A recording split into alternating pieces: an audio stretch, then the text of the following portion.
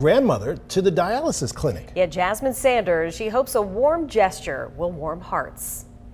I saw how cold it was there, and I was like, you know what, I'm gonna try to do something to get help for these people, especially the elderly and people that's on a fixed income.